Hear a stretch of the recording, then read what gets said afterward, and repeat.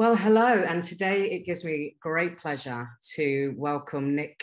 Nick, I'm going to say his name wrong. Narbutovskih. No, I've said that wrong again. Anyway, it's fine. Correct me, Nick. What was it? It's Narbutovskih. Narbutovskih. That's it.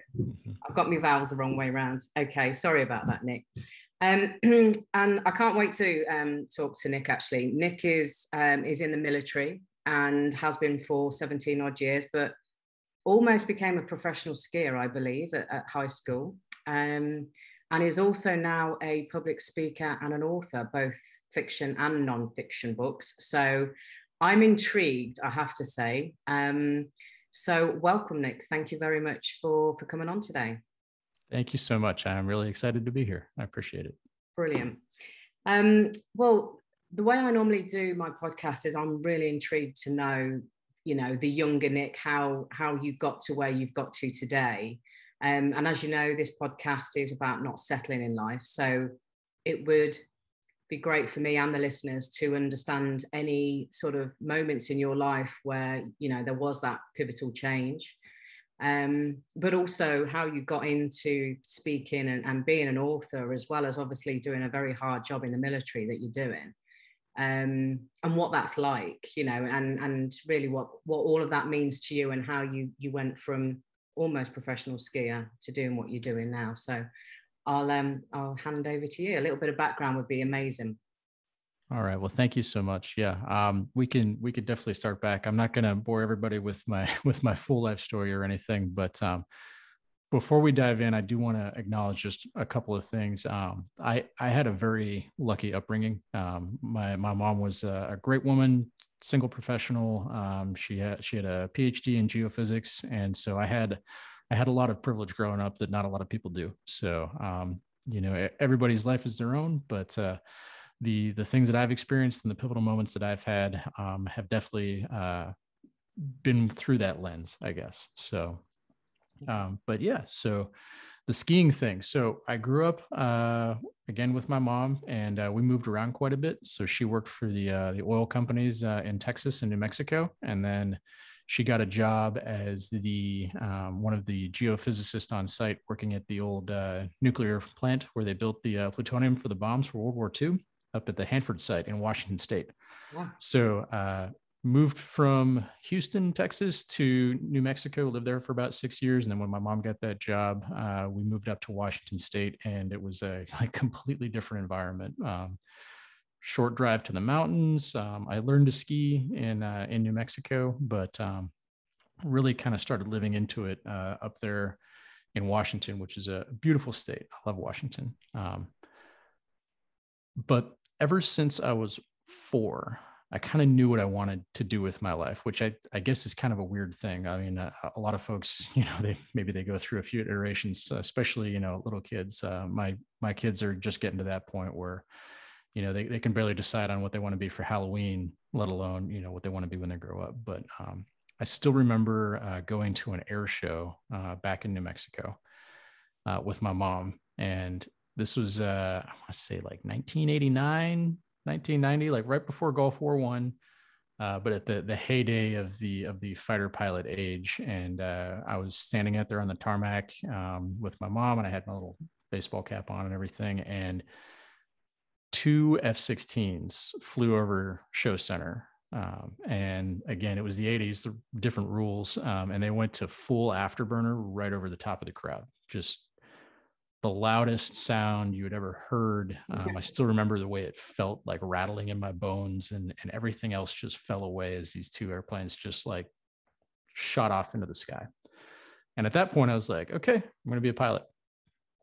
4 years old, decided that, and everything else is history, as they say. But getting into high school and getting involved in sports and, kind of all of the other things that go on with life, in a position where it would be very easy to kind of hold what I had. I was lucky enough to get a chance to go ski. I was on the regional traveling team in high school, and I was racing some NCAA Division I type races. They call them the FIS or FIS races. And that was looking like it could have been a viable career path, I guess. I mean, I get in the off season, you'd go work on the mountains and be a guide or something like that. But I had to make a decision between, like I said, holding what I had and I guess settling for what I thought was like maybe a sure thing, and then something that was a complete unknown, which was going into the military and trying to be a pilot. And the level of competition for getting a pilot slot in the military is extremely high. So I was kind of like, how do I even make this decision? And as most of us that are no longer in high school remember, like, how do you make that decision and also be a high school kid who has like no life experience? So it was kind of a big decision, but I had to remember what it is that I really wanted and not what it was that I just happened to have.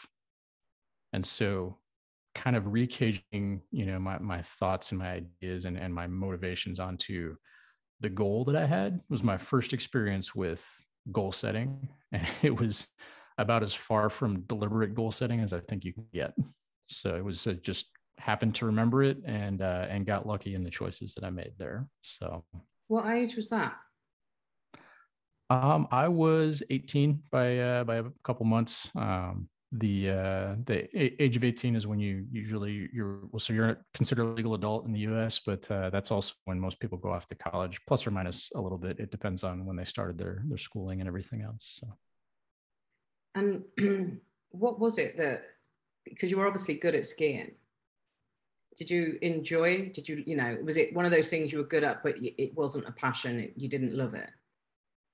So skiing for me was always a vehicle, I guess. It was a way to get somewhere. It was a way to learn. It was a way to get friends and social interaction, everything else, be a part of something that was more than just yourself. And when I first got onto the traveling team, it was very much, it's an individual sport, even though we have teams. So when you're out there skiing, it's not like, it's not roller derby or anything like that. But representing our division at the Junior Olympics was like the first, real experience that I had with, like, it's no longer just you. It was no longer just Nick skiing around. It was one of the members of the team and what that represented and what that meant to be a part of something more. So I loved skiing. I still love skiing. I really hope I can get my daughters into it at some point. But it wasn't necessarily like the end goal. I didn't feel like it was a culminating thing. It was a what can I learn from this? What can I take from it? And then how can I use that in the future? Okay. So at 18, you decided the pilot's job was for you. And then what happened? How did you, because you say it's highly competitive. So what was the process? Well, I was lucky enough to live in a relatively small town, and there were not a whole lot of people that wanted from that town that wanted to go and go to the Air Force Academy in Colorado Springs, Colorado. So I went through the interview process there, and I spoke with some of the retired generals that sat on the panel. It's funny because looking back on it, now that I know how to read rank, like looking around the room, there's like 2-star Army guy, there was a 3-star Air Force guy, there was, admirals and rear admirals from the Navy, and like all of this really, really high rank guys they're all retired, but this is what they did, is kind of do these screening interviews. And I'm really glad I didn't know that at the time, because I probably wouldn't have been able to speak. Absolutely. But yeah, so made it through that. And then I went to the Air Force Academy, which is a 4-year college technical school. But I think my lightest semester credit hour load was like 19, 20, somewhere in there. And it was my heaviest was like 23. I was taking 7 classes plus a summer school, and just it was an experience. So wow. So you were drinking lots of caffeine? Yes, actually, there's a common joke about the amount of caffeine that the cadets would consume is directly proportional to how close it is to the final exams. Yeah. So we'd see the caffeine intake would spike, usually in the fall, sometime December before the holidays, and then again before finals for the last semester. But the the pilot training didn't actually start until after that, and you had to get selected for a slot out of your schooling. We call it an accession source, but that's where you get commissioned from as an officer. And I actually wasn't medically qualified to fly even at first. I had to volunteer for photoretractive keratotomy, or PRK surgery, for my eyes. All right. Which this was 2006, I want to say. So relatively new procedure, but take off the surface of your eye with a metal toothbrush and hit it with a laser. I mean, what could go wrong? You must have been scared. Honestly, I wish I could say that I was, but I wasn't smart enough to think about the repercussions of my actions at the time. So it was like, oh, I got to do this. Okay. All right. Sounds good to me. What about the thought of actually flying a plane? Because I remember, I mean, I wanted to do lots of things when I was growing up. Like you said, nobody knows what they want to do it for. Most people don't know what they want to do it for. But one of those mad things that came into my head was I wanted to be a pilot, but I was thinking about a pilot of a plane, a holiday plane, the normal planes that you would get going to Europe from the UK or whatever. So I actually looked at British Airways, and I was too short anyway. So it was never going to happen. So you had to be at least 5'4" or 5'5" or something. So that quashed that dream. It's a brave new world. I mean, they got all kinds of adjustable cockpits these days. So you never know. It's never too late. I haven't got the balls to do it now, but when I was younger, then I thought I could, do anything. So did you not think, oh my God, I'm going to be in these really high speed planes, and how the hell, what if I freak out? What was your thought process about it?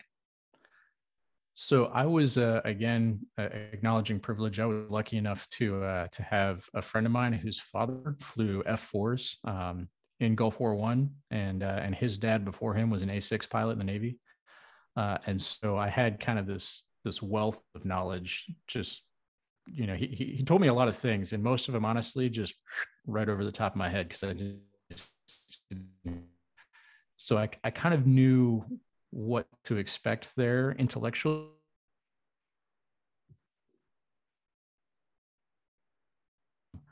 I still remember mine.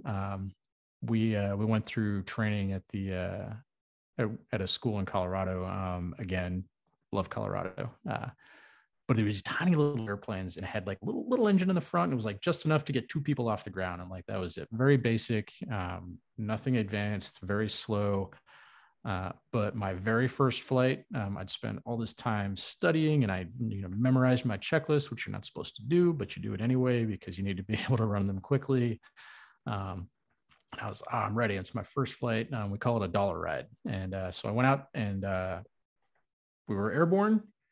And like, I think maybe 30 seconds before is what it felt like, we had just started the engine. So like, I was still like way back, standing next to the ramp in my head when we were already taking off, which is a common thing that happens in aviation. But we took off, and we were, got up out of the pattern. We're, over 1,000 feet, and I'm looking out the windows, just like, oh, this is really cool and everything. And then we had an engine emergency, and my instructor immediately declared an engine emergency on the radio, turned around, and we landed.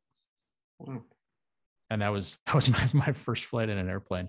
Wow. Turns out it was a gauge issue. So like, just the indicator, there was nothing actually wrong with the plane. It was just, we thought there was. So, but that was my introduction to aviation. So, and it didn't put you off. Yeah, it was one of those things where, there's going to be risk involved in everything.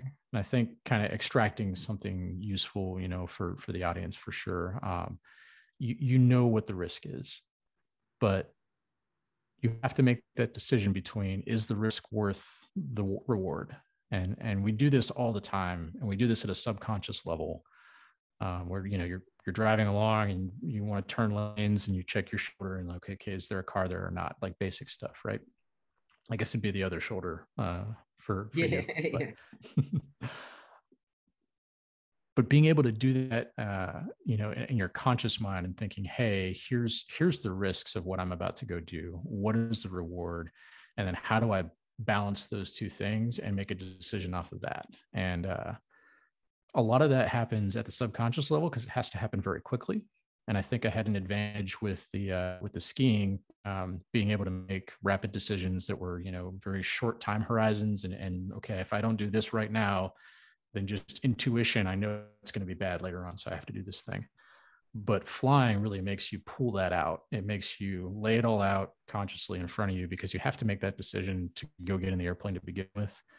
You don't get to that point unless you've done, 7 layers of studying and risk analysis and everything else before that. So when you do finally get into the airplane and you're the one flying it, I hate to quote Top Gun, but like you just don't have time to think. If you think, you're dead. Not 100% accurate, but you're so involved in the things that you're doing and the decisions that you've already made and just executing those decisions that you don't really have a whole lot of time to think like, well, what if, 6 layers later, something catastrophic happens? You just have to trust that you're prepared for that. And I think honestly, that translates into life. Right? Anytime you have a big decision to make, anytime you have to decide whether or not you're going to take what you have or, roll the dice and gamble for something you don't yet, that's where you have to be able to make all of those coherent decisions and weigh that risk and reward, and then trust that, you've made a decision and you're able to make the best out of it as you move forward. Yeah. Yeah. Easier said than done, Nick, as I'm sure you appreciate. So you're still in the, is it classed as the Air Force? What's the proper name for what you do? Yeah, no, Air Force is right. I'm a pilot in the Air Force. So you mentioned in your bio something about security and defense. I wasn't sure whether that was slightly different. Yes. So I'm at a point in my career where we get tasked to do many different things. I just came off of a tour teaching, and then doing some research-based things and diving into leadership and how do we make better leaders and how do we get people to internalize the concept of a good leader and what leadership is and all of those things. So we're not actually anything like the Top Gun guys. we're much more focused on like good leadership, ethical decision making, and so on in the context of national defense and national security. So okay, cool. So you're still doing that, but you also moved into speaking, public speaking, and writing. So I'm guessing writing is something that you've always enjoyed. But can you tell us sort of how all that came about? Absolutely. The first thing I ever wrote, that I have evidence of, at least, kids write stories all the time, but I still have the story that I wrote in high school. I had an interesting exposure to literature at a young age. I learned to read pretty early, and my mom was like not going to filter my reading at all.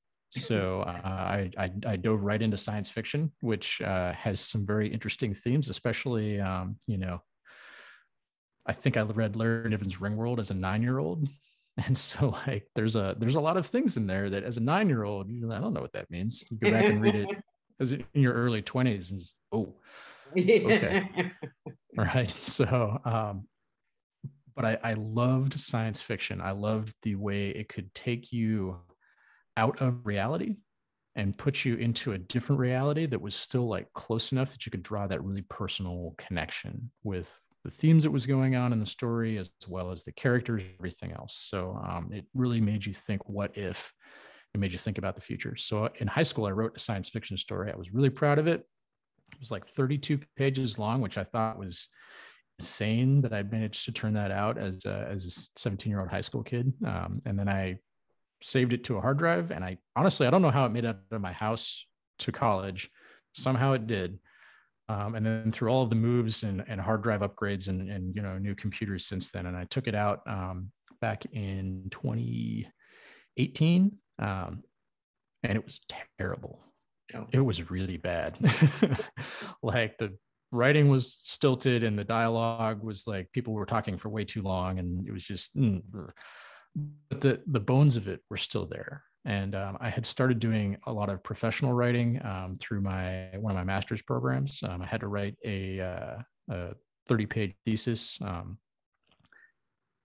and it was the first degree I'd gone through that was a humanities kind of centered degree. I'd done my undergrad in engineering, and then did a master's in operations management, which is focused on supply chains and business piece of the industrial production. But this was a history-based master's degree, and so I had to write like all the time.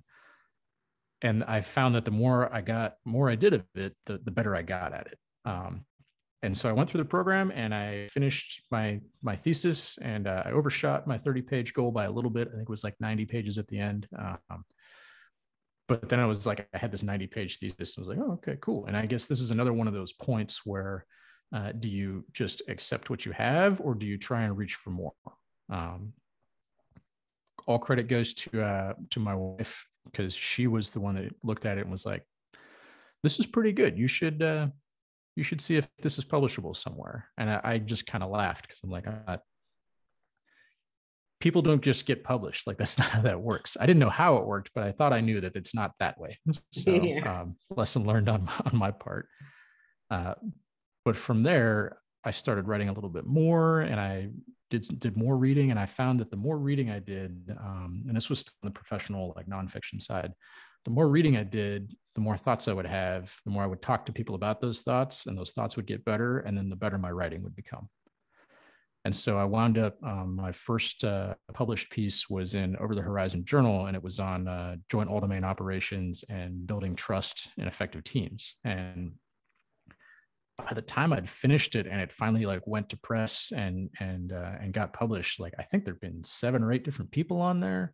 And I realized that being a writer isn't about coming up with all the best ideas. It's about being able to express the ideas that are good, not because they're your ideas, but because they are good ideas inherent of themselves. So that was kind of one of those like, now what do I do with my thesis? And so I turned that into a short form article and sent it off to my primary editor, who I also live with, and she tore it apart as was right and good, and we put it all back together. And that was kind of the beginning of what I would call my writing career, where it all kind of came together with the fiction side. Was I was emailing back and forth with a professor at one of the schools that I had worked with. And she sent me this link to something called NavyCon. And I was like, what's NavyCon? And it's a intersection of national security and defense. So things that I had already published in and I was writing in and I was interested in, and science fiction, which I'd been interested in since like I knew how to read. And it was just like, sometimes the universe opens up and gives you an opportunity. So I knocked out some quick ideas about Battlestar Galactica and, the use of the Navy and The Expanse, which was like, I was big into The Expanse at the time. Still am. Love it. Great series. Read the books, then you get the idea. Mm-hmm. But that actually came back. They accepted me as a speaker. It was all online, and I put together a talk and joined their Discord server, which is a thing you do until the kids do Discord nowadays. And from there on, it was pretty much what she wrote, and that was when the speaking side came in. So again, when was that? Really lucky. How long ago was that then? That all started. Let's see. I think it was fall of 2018. Actually, was the first NavyCon piece that I spoke at, and then working with the folks that do all the behind the scenes work at NavyCon. It's through Texas A&M and the U.S. Naval Academy history department, which great people all around. Chris and Ian are the two like ringleaders. So if you haven't seen it, definitely go check that out. And then they had another one, and I volunteered for that one. Got picked up again, and in between there was when I found out about an outfit called New Degree Press. And New Degree Press is, to coin a phrase, they're like the Taylor Swift of publishing. You know, she's re-recorded all of her own masters, so she owns all the rights to all her own work. New Degree Press is a hybrid publisher that basically lets the authors keep all of the rights to all their own work, Okay. and just assists them in the process of publishing. So it's more like aggressively assisted self-publishing than a traditional publishing house, where all you do is send the manuscript off and then they tell you what to change, and then they tell you what your cover is going to be, and do everything.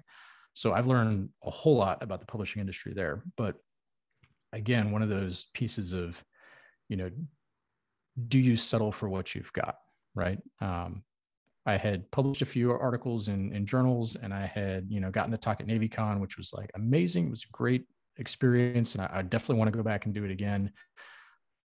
But writing a book and publishing a book are like, there's a lot of work that goes into that. I didn't really realize how much at the time, but I still had to make that decision about, again, what are the risks and what are the rewards, and what do I want to do with the time and the resources that I have? So one thing leads to another, and you know, I've written a book now. It's coming out in December, but that'll be kind of the fingers crossed. We'll see if I am a author or a successful author, because they're two very different things. And what's the book called? So the book is called Steel in the Blood, and it kind of goes back to the thing that I really love about science fiction, was taking and creating a fictional world that you can use to examine real world problems and themes and things that might be a little bit, I guess, emotional to look at in reality, especially nowadays when, you know, at least in the Western sphere, we see so much polarization politically, socially, economically, all of that.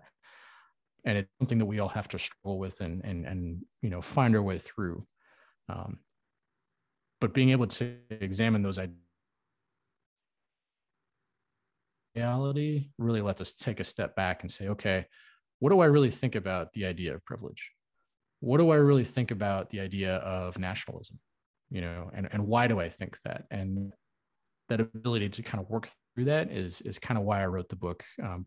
Hopefully to bring that to other people, but also because I needed to do some of that on my own. So is it so if I'm hearing you correctly, it's a way for you to express, it is science fiction, right? Yeah. So it's a way for you to actually express what's in your heart and mind, as well as being able to explore that through the realm of science fiction, and you get to enjoy that as well. So you're sort of combining the human on the earth you with the science fiction you. Absolutely. One of the things that I ran into as a tool, I guess, to make decisions, and to figure out, you know, what is it that I need to do, and how I make decisions, is metaphor. I don't know if you're familiar with personality types, but I'm an ENTJ, Right. Okay. somewhere in there. Basically, I'm an extrovert. I'm a synthesizer. I'm a thinker, and then a judger. So all of those have their own very specific definitions. But the thing that always jumps out when I talk to people is I need to see the big picture. Like, I need to take all of the information and see how it all smashes against each other, and like where all the connections are, in order to actually understand something. And so metaphors are a really great way to do that. At least for me. They don't work for everybody. Some people don't find it helpful to, you know, imagine a literal field with cows on it as a way to think about the concept of the tragedy of the commons. They prefer to just dive into the intellectual side, and that's okay. But art, in my case, literature, as that specific type of art, really helps provide those metaphors that help me make decisions and help me, you know, wrestle with these complex and complicated ideas. So again, going back to the idea of how do you make decisions, you know, what do you need to do to not settle for what you have and to try and strive to get to the next thing? Use a metaphor, you know. write out what you think the future of your life looks like. Maybe you can write out what the future of somebody's life looks like. So it's not you, it's not personal, but you can say, hey, if, Kevin makes these decisions over here, what does Kevin's life look like in 20 years? And write down Kevin's story. And then maybe you'll learn something while you're writing about what your character did that'll help you inform what you should do and where you should go. Cool. So, 4-year-old boy to now, is the Air Force everything you wanted it to be? Oh, man. And this is, that's a great question. I would say that life is everything that I wanted it to be. And, going back to 4-year-old me, I couldn't have been like, hey, you're going to love having kids. And 4-year-old me would have been like, no, I'm not. I'm 4. You probably could have gone back to 23-year-old me and said, like, you're going to love having kids. And I would have said, no, I'm not. I'm never having kids. Right. And so like life changes, life moves on. I don't regret any of the decisions that I've made to try and strive for more and to try and figure out a way to make myself better, to help other people around me get better, and to reach a little bit further. One of my close mentors has often told me that we talk about storytelling all the time, but he told me the best stories are the stories that people talk about because of the story, not about the story. And so when you're thinking about your own life in the terms of the story that you want to tell your kids or your grandkids, or even to the people that you love, like further down the line, if kids aren't for you, because they're not for everybody, but when you tell that story, what do you want people to talk about because of your story? Do you want them to talk about the way you were courageous, or do you want them to talk about courage? It seems like a subtle difference, but that really helped me to make those decisions. But yeah, honestly, like, life is really good. I have no complaints. And you're obviously married with children, 2 girls, is it? Yes, that's correct. And a speaker and a writer and a pilot. Did your wife ever see you? Yes, actually. So she is also an aviator in the military. So yeah, it depends on the year. Sometimes she makes more than me. Sometimes I make more than her.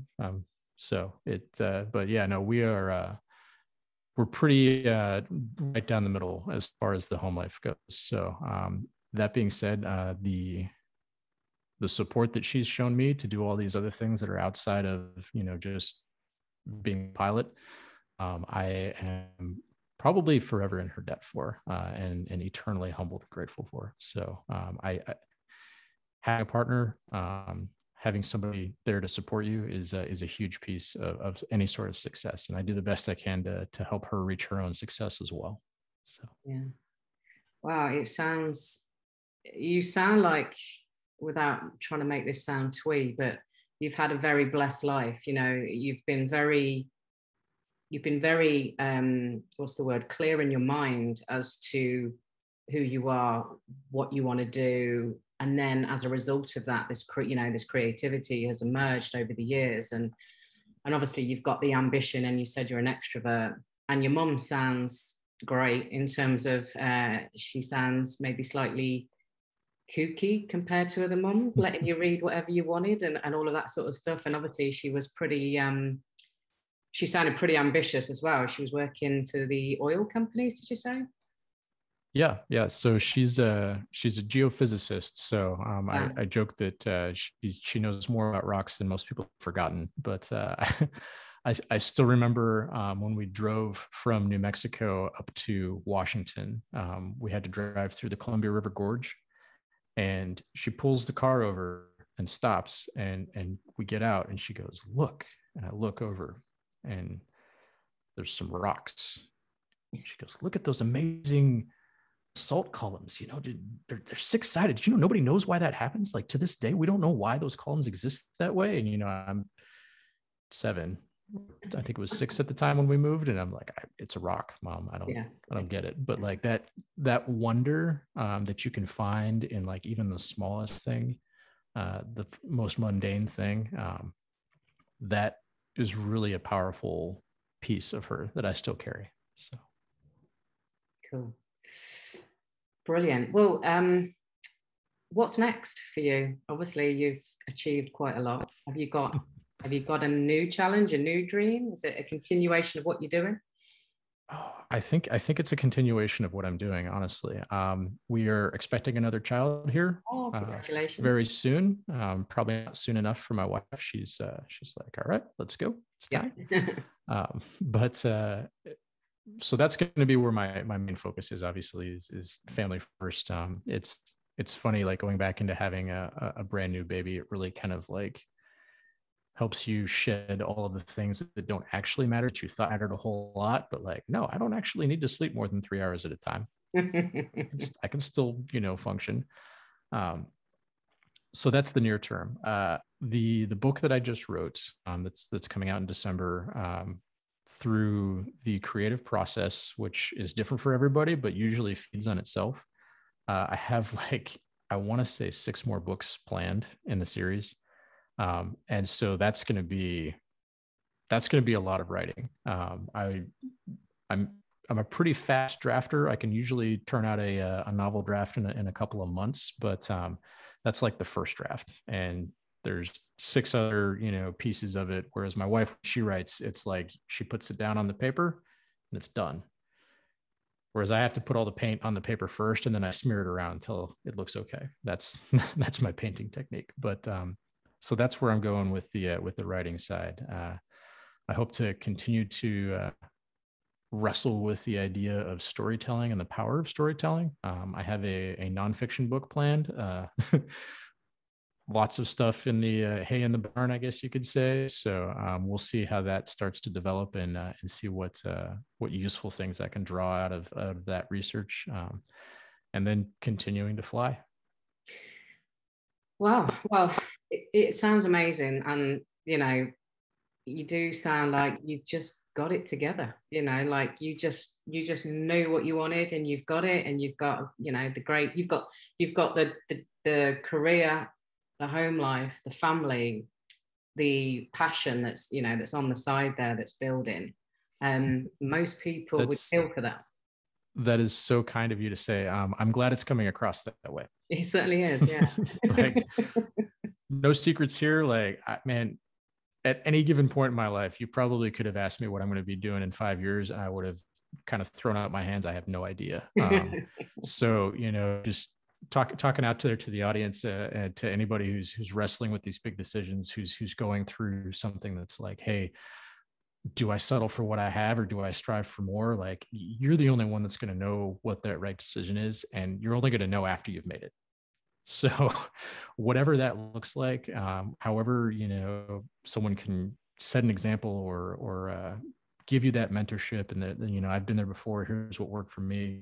Take advantage of that, but really know that, nobody knows what's going to happen in the future. This is why I love science fiction, because like anything's possible, but most things are not probable. So re-engage that part of your brain that thinks about why and what could be happening, but really just, trust in yourself to make those good decisions. And if you didn't make a good decision, remember that, learn from that, take that knowledge forward with you. And the more knowledge you gain, the better decisions you'll make, and the more happiness and success that you'll find. Well, you preempted that, because I always finish with any pearls of wisdom for the audience, and you've just done it. So that was perfect. Thank you so much. You're very welcome. Nick, if the listeners want to know more about you and obviously what you're up to with the books and the talks, etc., where can they find you? Where's the best place? Absolutely. So I have a website. It's Narbutov.com. I'm sure we can put that in the show notes, maybe. Yeah. Perfect. And then I'm on Twitter. I'm on Instagram. Less so on Instagram. That's more for pictures of food that I've made that looks good. You don't get to taste it, so you can't tell if it's actually good. It's the secret. I'll have to get your wife on then and ask her. Absolutely. So watched way too much Great British Baking Show. So nowadays it's, I find myself waking up and, all of a sudden it's 9 o'clock in the morning and I'm pouring my dark chocolate ganache over my pumpkin, roll, and it's got the ginger goat cheese filling. And like, I don't know how I got here. It just I blacked out and I woke up and it's done. So looking forward to baking season. It's almost here. I'm ready. Cool. Well, thank you so much. And yeah, I'll put all those links in the show notes for people. It's been an absolute pleasure to meet you and to just to hear, the weaving of your life. And for me, I think what's really impacted me is just, and I know you said, yeah, well, it's okay in hindsight. 5 years ago, I didn't know what I was doing or whatever, but there was still that sure-footedness with you. There was still that, that inner, I don't know, drive, that knowing, that inner knowing, which some people just don't have or struggle to find. So yeah, that was really intriguing for me to listen to. So thank you so much, Nick. And thank you so much for coming on. It's been a real pleasure. No, the pleasure's all mine, Mel. Thank you.